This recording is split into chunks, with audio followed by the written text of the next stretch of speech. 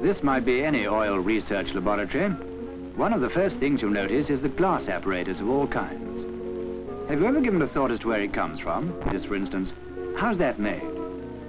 Behind it lie the skill and experience of a highly specialized branch of the glass-blowing industry, employing craftsmen like 32-year-old George Oler.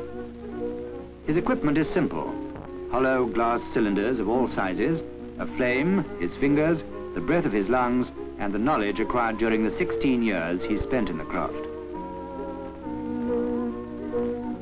Heating the glass to about 800 degrees centigrade, he draws off the length of tubing required for making the bulb.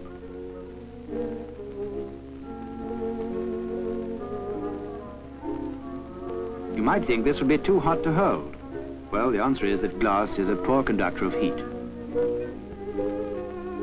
This is where a blow comes in, and the hot glass is kept turning to give an even thickness. A check for size with the calipers. A pear-shaped bulbs forming the column.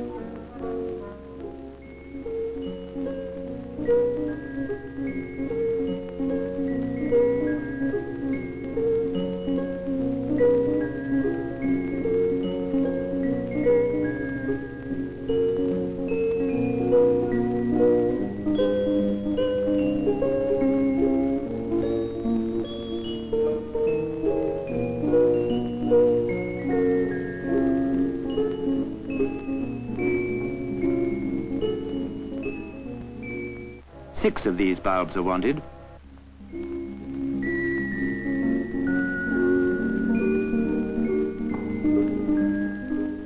The next job is to fix the column onto the bulb.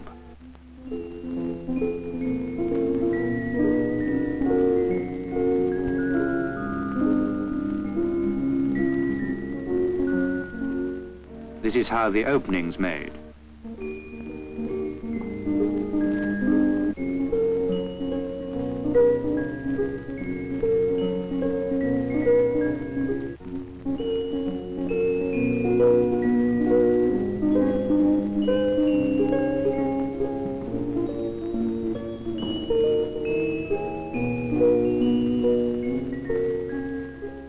A puff to prevent the joint from collapsing.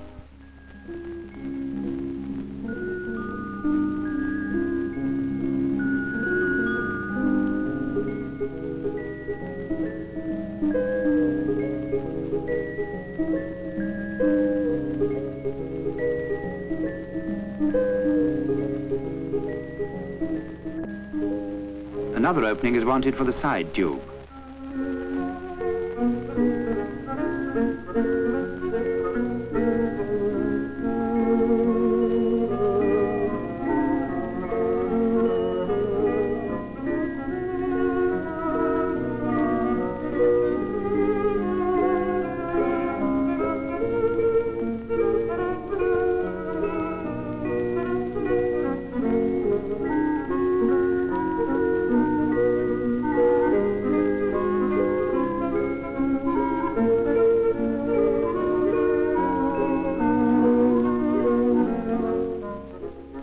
And so, thanks to the glass blower, another piece of apparatus is ready for the laboratory.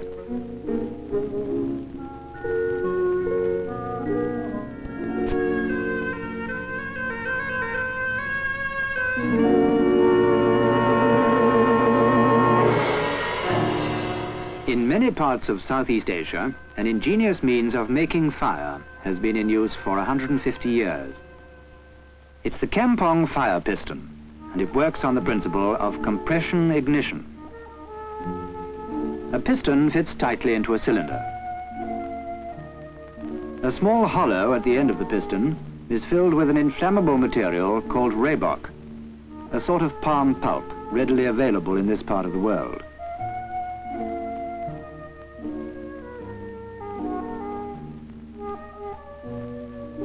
When the piston is rammed home with a sharp blow, the air in the cylinder is compressed.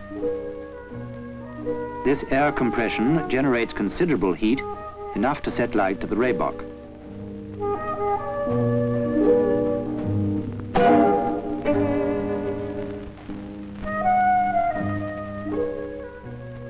no one knows how the fire piston originated at a time when the principle of compression ignition was barely known in the Western world, nor how, with their crude tools, craftsmen made these decorative and accurate instruments in ivory, bone, hardwood, or metal.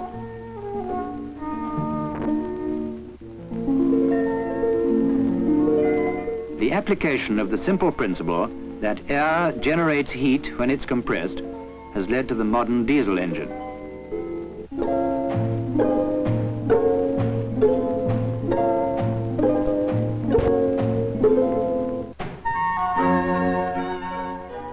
Compression ignition, indispensable to modern civilization, equally vital in the jungle settlements of Southeast Asia.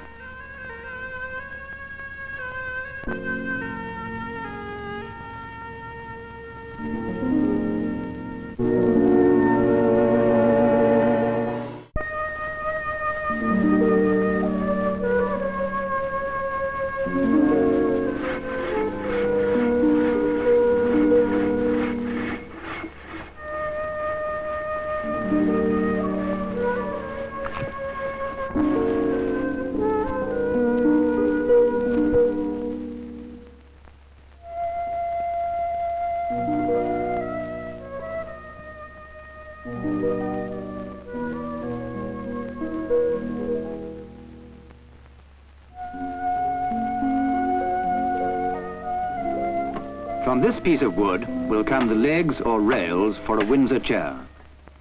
The men who turn these legs are called bodgers and used to work in the beechwoods of southern England. The Dean brothers, this is Alec, are the last of these craftsmen, using the same primitive equipment.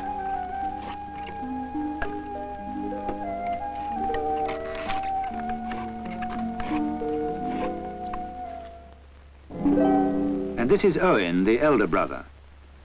The turning is done on this pole lathe, the oldest type of lathe and the simplest. The wood spins when the treadle is pressed and is pulled back by a springy larch pole, so that only every other stroke is used for cutting.